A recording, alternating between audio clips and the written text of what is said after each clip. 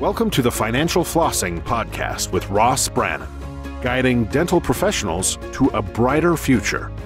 Ross Brannon is a financial advisor who knows it's not just about your teeth. He helps dental practice owners protect and maximize today's cash flow to plan for tomorrow's cash needs. Find him at rossbrannon.com.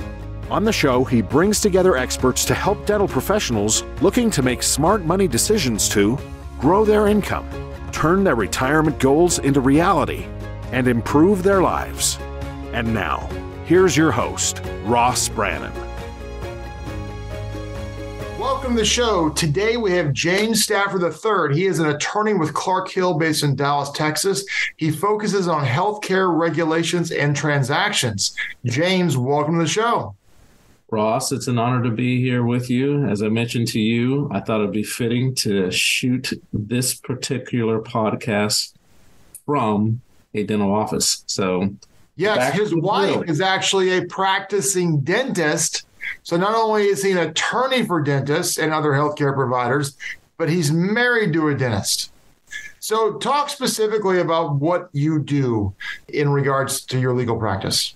I help providers focus on providing anything and everything else.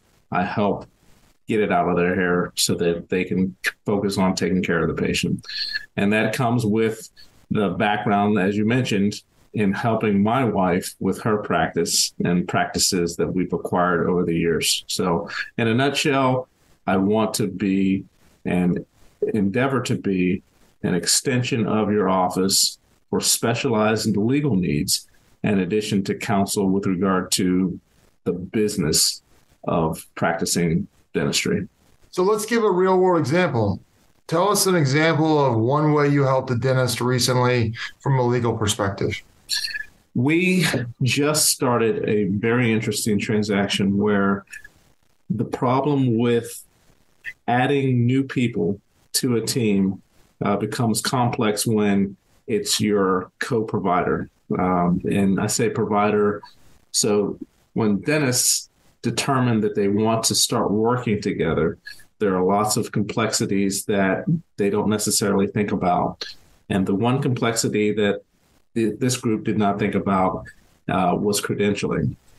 Because they wanted to use multiple locations, we had a very complex, or merge multiple locations, we had a very complex credentialing process that was not initially thought about. And so what we had to do is, the complex component was that one of the dentists owned the lab that they were going to use. And so we have to be careful whenever there's referrals going back and forth with a lab because of some of the regulatory issues, anti-kickback, STARK, those issues that you have to think about. So I think that we provided a value to the clients because we were able to quickly identify that issue, get that to the professionals that handle that best, and we work with a credentialing group and resolve that so the transaction could go forward with that untanglement, kind of in the forefront. So got it resolved. We're still working on the deal, but that was, I think we had a lot of value by bringing that perspective. So what are the typical challenges you see that dentists face where they really need legal representation, where they may not actually hire a lawyer? It's often the employees. I get more calls about employee issues, again, from the perspective of it's my partner in a operating an agreement business association, and then just the run of the mill, my hygienist doesn't get along with my assistant. The bottom line on any P&L, or I should say the highest costs relate to the real estate or whatever you're paying for your space and your employee. And those two things often give you the most trouble. So employee issues are the first. The second, as I mentioned, is the real estate. What did my landlord do? 2020 is a great example where there were just so many complex issues happening about, how long can I have to pay my lease or pay my mortgage or whatever the issue was, because the state of Texas and many other states decided that dentistry was not an urgent medical need Moreover, dentistry created a proliferation of COVID-19 spread because of the aerosols that are used in the dental practice. So top issue, it's definitely employees. Second issue, I would say, is leasing and or mortgage company issues. And having an employee issue can be very costly, can it not? Absolutely. Allegations of overtime are often the most costly. You have to be careful as a dentist. Which, by the way, how overtime is an issue when most dental practices aren't even open 5 days a week, I find to be hilarious. Yes, but there are also administrative days that often are the issues because, the dentist will say, well, I know you've got some time, so we're not open on this day. Go ahead and go in and get caught up on claims. We want you, especially if you're doing it in-house, you tell your persons to go in there, get caught up on claims, clean the rooms. And so that turns into an all-day affair because you turn on and I do this, you turn on the cameras and you look and you see, they're skating up and down the halls or on their phones or doing other things. But, obviously, when you're not being closely monitored, some things may take a little bit longer. Not to say that it always happens, but anyway, yes, we only are open 4 days a week, but how did you get 85 hours? I don't know. And it becomes a problem whenever there's a dispute with the particular employee and there's a departure of their services or a termination of their services. And then all of a sudden, all of those extra text messages and all of those, extra hours in the office are now at issue because they need to collect as much as they can so they can tie themselves over until they can find their next gig. So how often do you see a dentist, quote unquote, be too cheap to not hire an attorney and it end up costing them exponentially more than the attorney's fees would have cost? More often than not. But of course, I'm going to see the worst of the worst. I love to get clients at the very initiation of their practice, just an introduction to say, hey, how are you? This is what I'm planning. This is my business plan. How could you help? Those are the great conversations to have. But often, maybe it's after they've received a petition from the opposing party, from someone that maybe slipped and fell at their practice. Then we're looking at the lease and seeing whether or not they have liability for that. For instance, there was a case recently.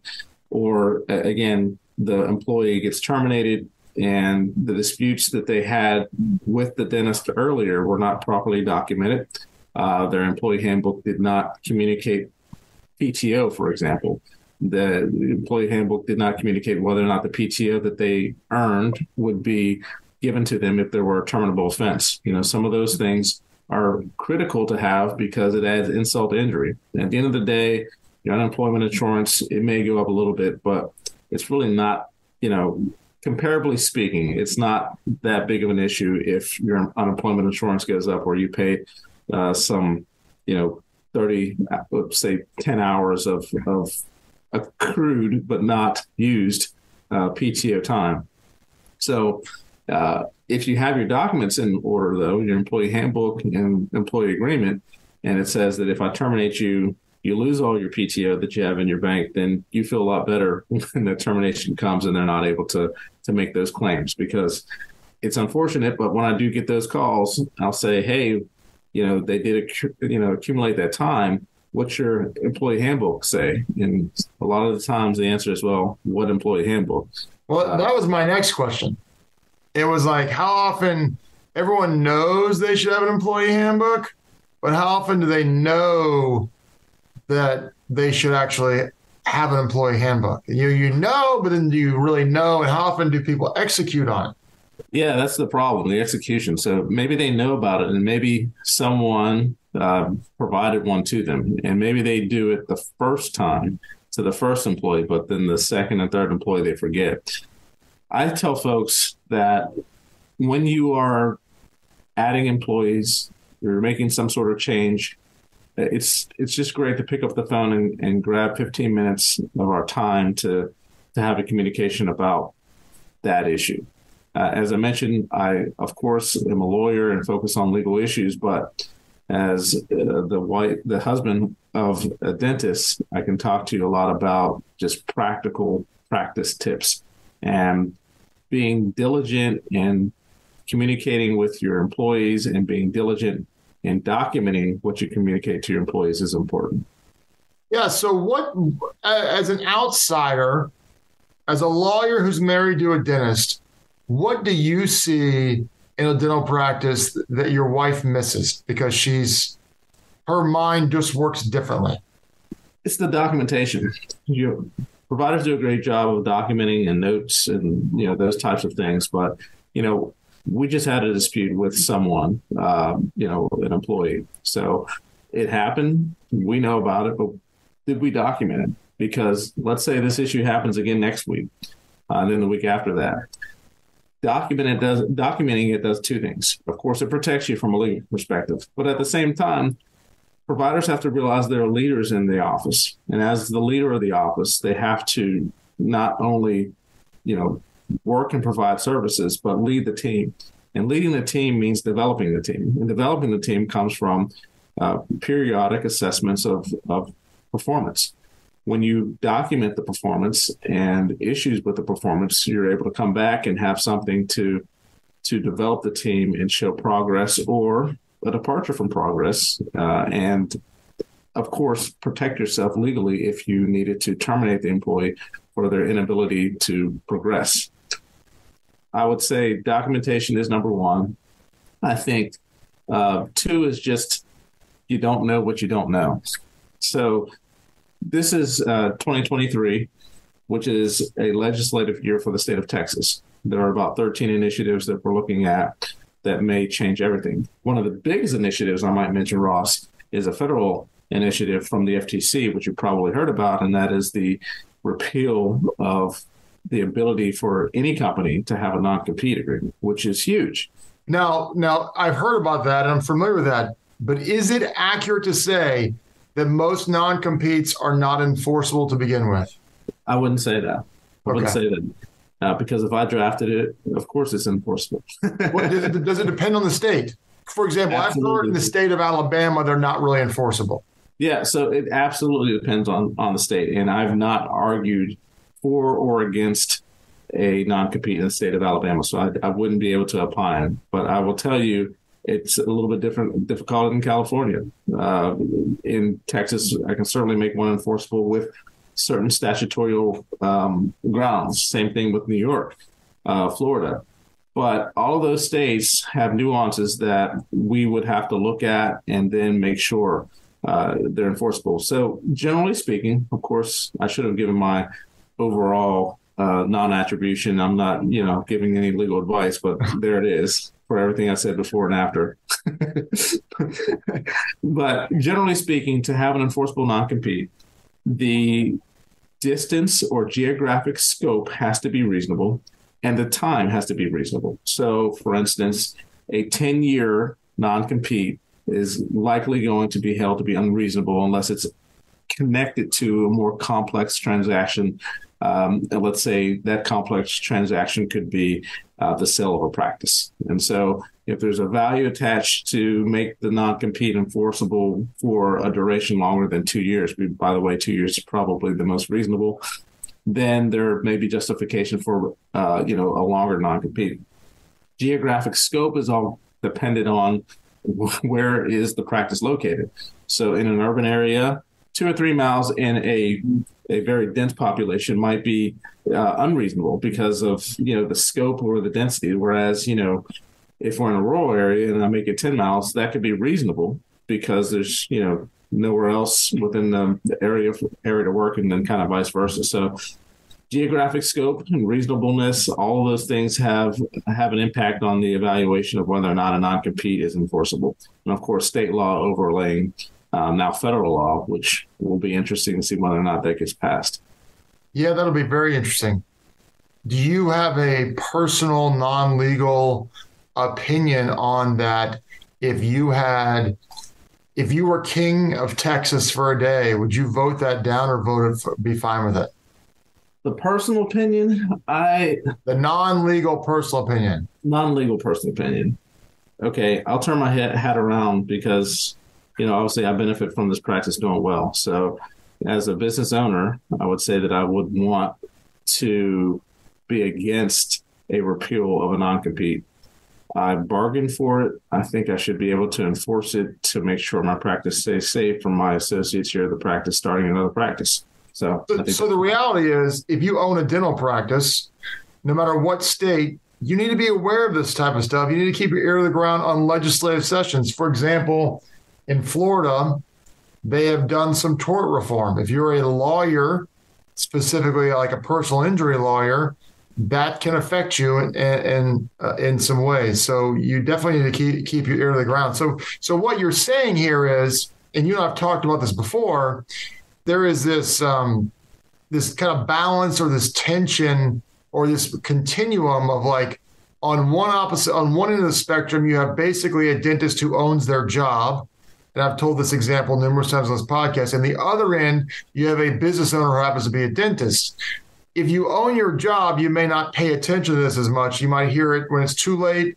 You might hear it secondhand. If you're a business owner, you kind of keep your ears to the ground and make sure you know what's going on in this regard. And just something little like this is something that's important for people. Yeah, absolutely, Ross. And the perspective on those two types of personalities, we'll call them two types of operators, is much different. So the value of being aware of legislation that inhibits your business from protecting itself from the perspective of the owner, as opposed to the owner of your job, is much more diligent. And I would argue that person, that operator of the business versus the operator of the employment, will be more diligent in many aspects of protecting their practice and protecting their investment. Whereas, the provider is focused on providing, which is great, but there are things that you have to walk away from and be able to look at the problem, look at the issues from a third-party perspective, the perspective of not just the provider, but as the business owner. So you continue to monitor what is best for the practice itself to be able to continue to provide the services that you want to provide. Obviously, a non-compete would apply to an associate dentist. Would it apply to a hygienist? Yes, we certainly can. And having a non-compete for a hygienist is often very critical. And I'm thinking about one client in particular. The hygienist was a deciding factor for an associate dentist's ability to open up another practice.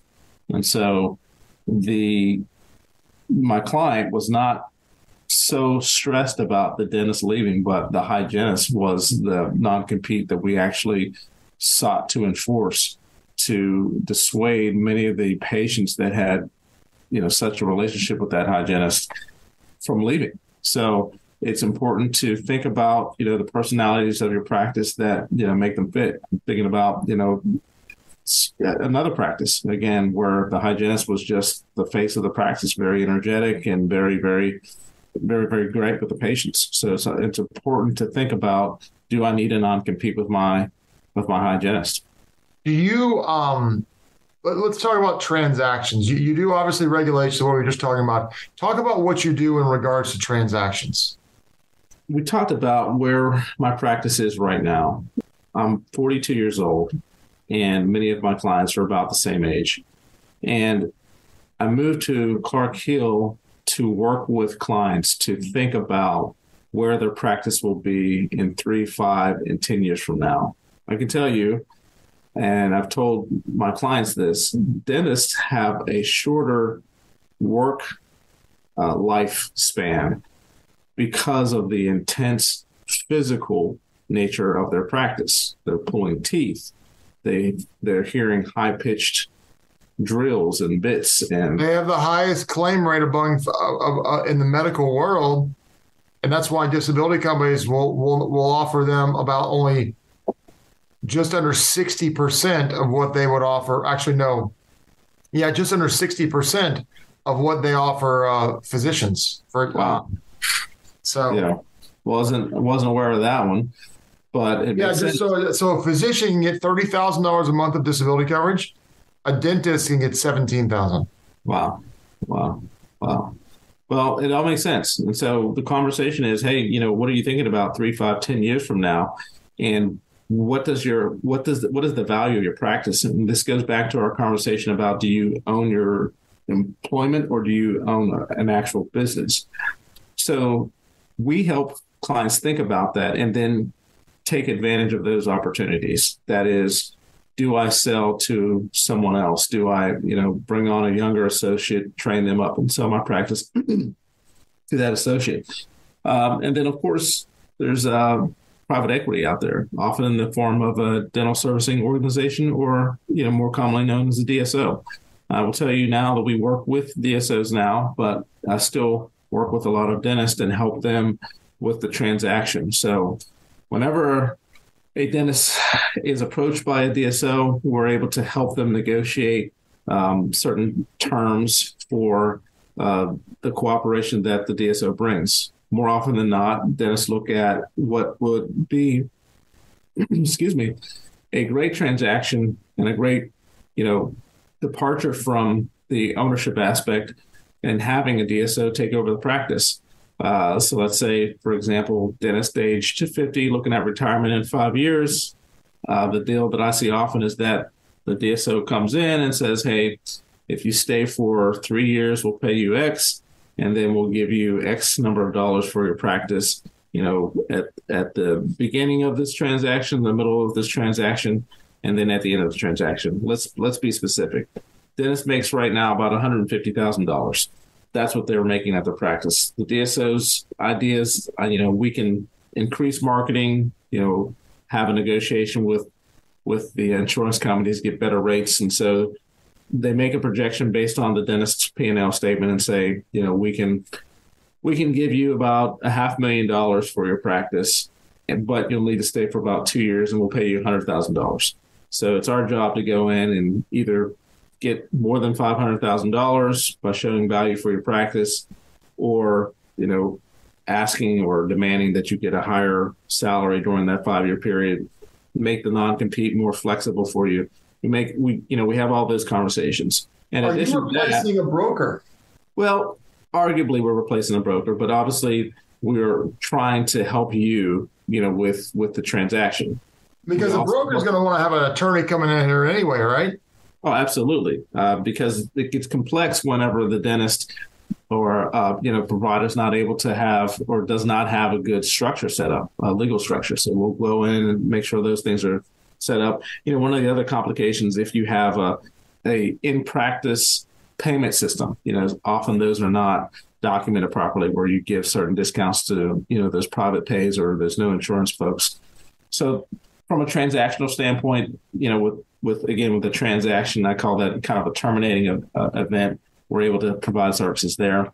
I mentioned to you the leasing issue. We've got specialized folks with leasing, but there are certain components. Well, the biggest one that always jumps out to me when I'm looking at a lease is whether or not there's a declination by the landlord that they understand that HIPAA supersedes any type of agreement, and that there can't be a disconnection between the dentist's ability to have access to the medical records, because the medical records are essentially not even owned by the dentist, even though they're controlled by the dentist, but ultimately the patient owns the dental records. So that needs to be of record, and, a lease should not be signed unless it's looked at by a healthcare attorney. And I assume that is always an issue. Absolutely. Because those landlords don't have a clue, I would imagine. They don't, and nor do they care. But of course, you have to argue as best you can, especially if, at the renewal time, you need to make sure that you have great counsel, because they know they've got you once you're in there.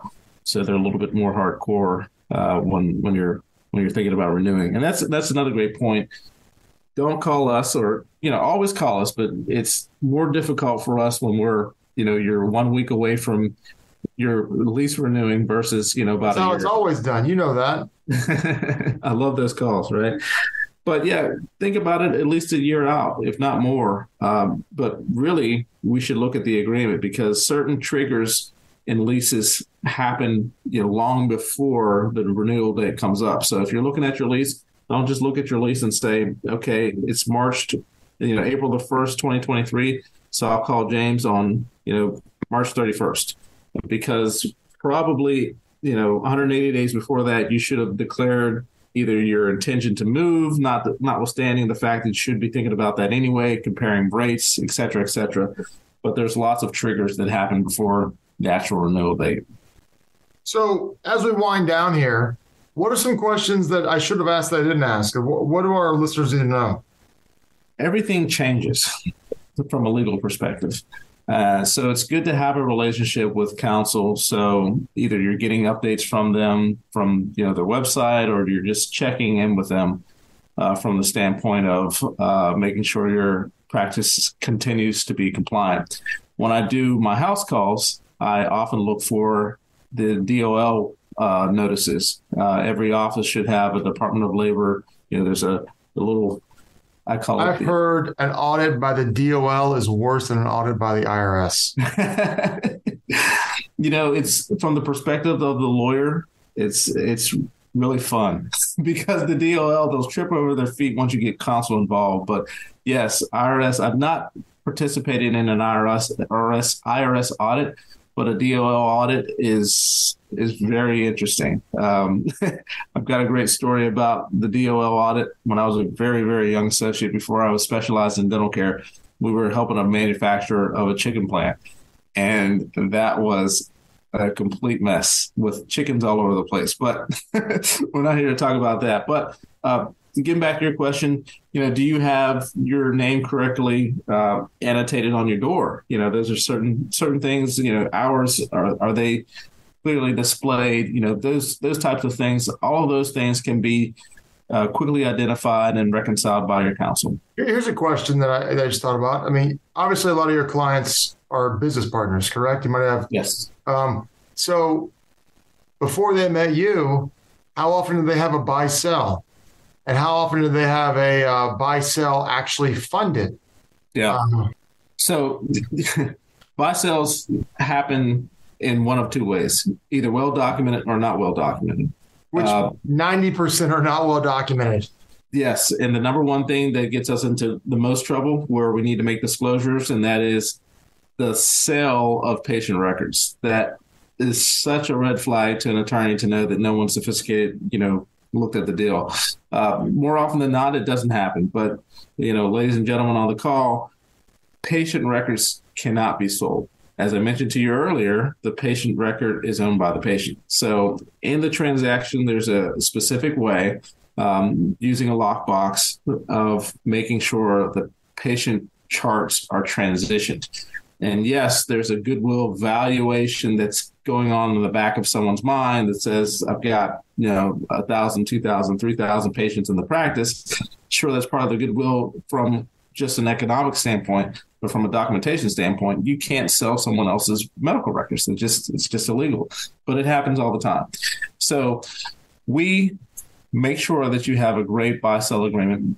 One of the other big things I'm sure, Ross, you look at is, what are you selling and what does it look like in terms of an asset purchase agreement, and where does the value of that $500 million transaction, where are we specifically lining out those particular assets to be related to? Is it related to the equipment? Is it related to the goodwill? All those have very, very important tax implications when we're doing the transaction. So those are the two biggest things that I see whenever we're doing a buy-sell agreement. So you're in Dallas, Texas. You're obviously licensed to practice in Texas. Do you practice in any other states? We have 26 offices across the country and 2 international offices. So where I'm not licensed to practice, I certainly have someone among the 650 or so attorneys that we have across the country that is licensed in the state wherever we're practicing. Okay. I like to be your quarterback. Again, you establish a relationship with an attorney. I specialize in healthcare, but my partners practice and specialize in anything and all things business, including some white collar criminal things as well. So you give us a call, and we will do our best to find the specialist in your area so that we can get you the best legal services. Well, James, how do people get in touch with you? Well, just go to our website, clarkhill.com, and look up James Stafford and get all my contact information. And I'm happy to subsequently send my card, business card, or contact information to anyone that reaches out to you, Ross. Fantastic. Well, James, thanks so much for coming on today. Ross, it was my pleasure. Take care now. You've been listening to the Financial Flossing podcast with Ross Brannon. This has been another episode of Financial Flossing with Ross Brannon, guiding dental professionals to a brighter future. If you liked what you heard, consider subscribing wherever you listen to podcasts. For more on Ross Brannon, visit rossbrannon.com. Ross Brannon is a registered representative, Coastal Equities, Inc., and investment advisory representative, Coastal Investment Advisors, Inc. Investment advisory services are offered through Coastal Investment Advisors, Inc., and securities are offered through Coastal Equities, Inc. Member FINRA, SIPC, 1201 North Orange Street, Suite 729, Wilmington, Delaware, 19801.